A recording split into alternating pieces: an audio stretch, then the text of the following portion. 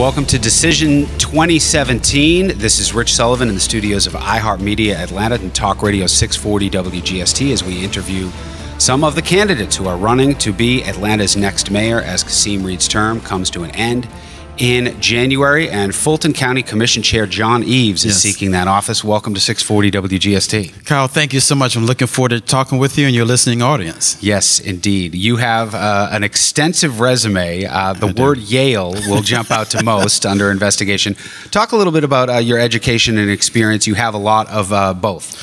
I do. I mean, my grandparents set the standard. My grandfather immigrated from Jamaica in 1913, and he wanted all of his children and his grandchildren to get a college education. So I'm a beneficiary of that value. So not only Yale, which was a great academic experience for me as a master's degree student, but also have a PhD from the University of South Carolina and a bachelor's degree in mathematics from Morehouse College. So I have a very diversified portfolio in terms of educational credentials. And then in terms of experience, Fulton County Commission, first of all, talk about the transition between having all this dynamic education and then deciding to get into politics. What was the calling for you? So the common denominator between the two, I worked for the Peace Corps. I was a regional director of Peace Corps. I did it for 7 years, traveled around the world, and I had, Rich, an aha moment. I was in Sierra Leone, Freetown, Sierra Leone. So all the challenges in Sierra Leone, I said, you know what, there are challenges in Atlanta. So I decided to use my professional experience, my academic experience, to go into politics, because politics is really about helping people out. You sit as the chair of the most vibrant, active, largest county in the state of Georgia, that is Fulton County, which has seen an immense change, as so many of our regions have. What is that job like?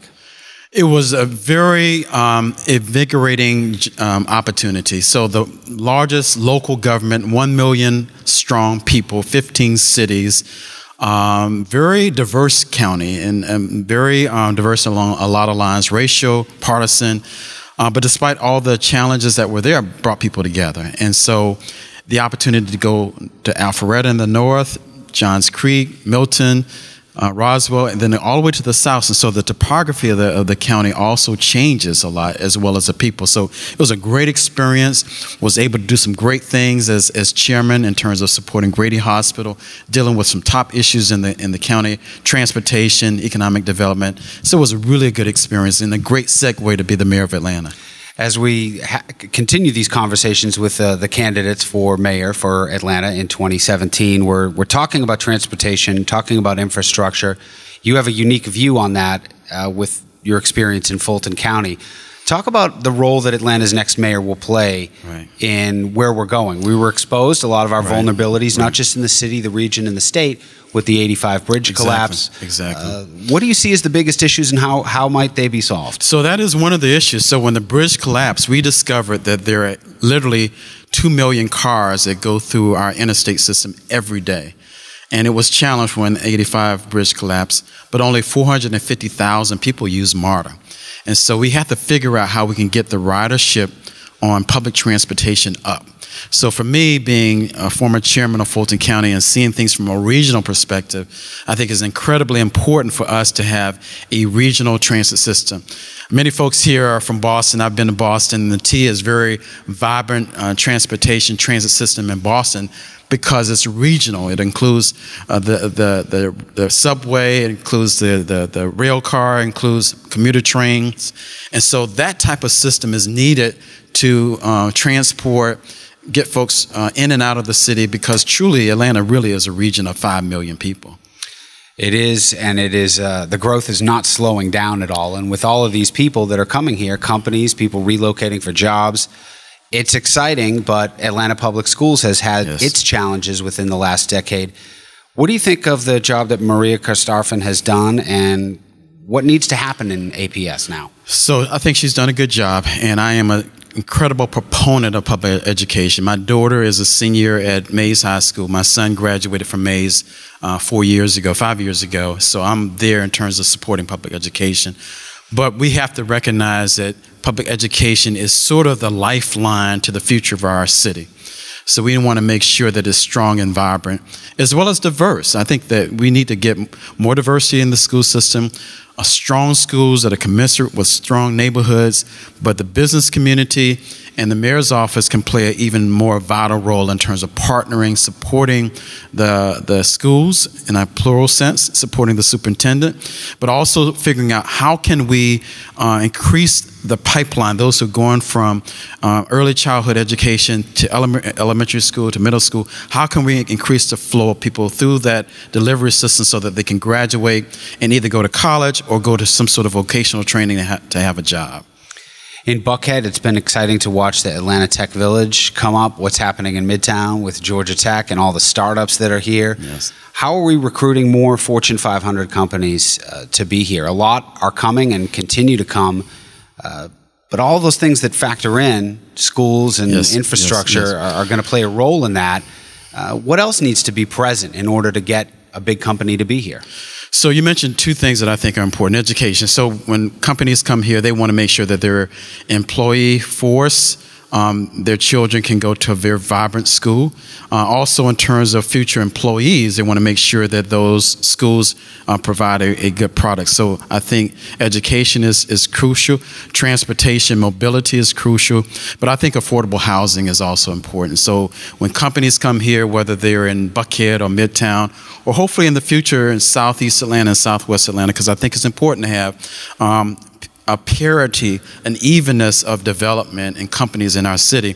We're going to also have to figure out how can we make the housing stock more affordable and attractive to companies, because employees want to live near where they work. Now that it's complete and up and running, what do you think of Mercedes-Benz Stadium? You know, it certainly is beautiful. I have not been one of the few folks to go in to experience it. I'm a big Falcons fan, but I have not been inside. But I think it's going to add a lot to certainly the sports entertainment value of our community. And hopefully, I think it's going to also have a community development impact.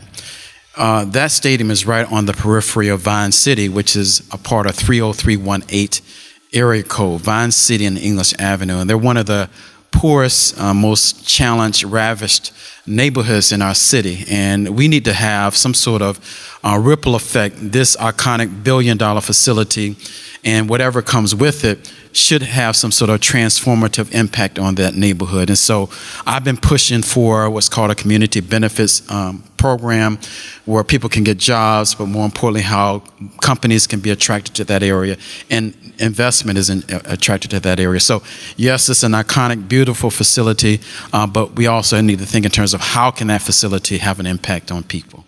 Talking with John Eaves, Fulton County Commissioner, looking for your vote to be Atlanta's next mayor, and that will happen in November. Decision 2017 here at iHeartMedia Atlanta with Talk Radio 640 WGST. Before I give you the opportunity to give your elevator pitch, I just wanted to ask what might be on the little playlist at the Eaves barbecue on a Saturday afternoon. Will we hear a little Barris Hammond with the Jamaican heritage that's in you?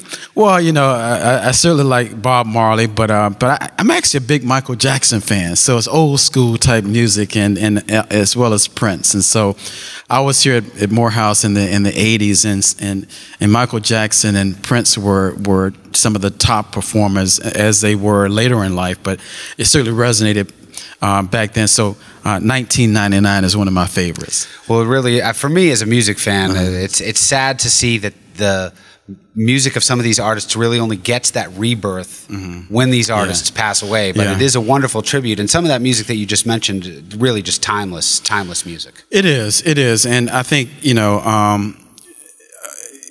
I was talking with somebody the other day, and she was recalling the day that Michael Jackson passed away. And I think a lot of us, whether we were doing this or that, remember it. But I think there is certainly a resurgence, and my children, along with some of the more contemporary artists, they certainly like Michael Jackson and Prince. All right, John, I want to give you the opportunity just to look into the camera and give us your 30, 40 seconds on why people should select your name in November. Well, Rich, thank you so much for this opportunity. I think it's about experience. I've had the chance the past 10 years to serve as chairman of the largest local government in the state of Georgia, representing 1 million people. And we've done some great things. I have a unique ability to bring people together. I have a very diverse background, and I have the ability to work across the aisle and work towards a common vision. Very, very proud about that. Done great things, Grady Hospital, regional transportation, transit, economic development, partnership with the schools, and all of that has been done corruption-free. Fulton County received an award in July of being the top county in the country in terms of transparency, integrity, and accountability. And a lot of it is because of the tone that was set at the top. So I think that it's important for citizens of Atlanta to have complete trust in government and their elected officials, but especially the mayor. And so I bring that skill set, that experience, and I'm looking forward to being the 60th mayor of the city of Atlanta. John Eaves, thank you so much. Thank you so much, Rich. It's been a pleasure. Appreciate it.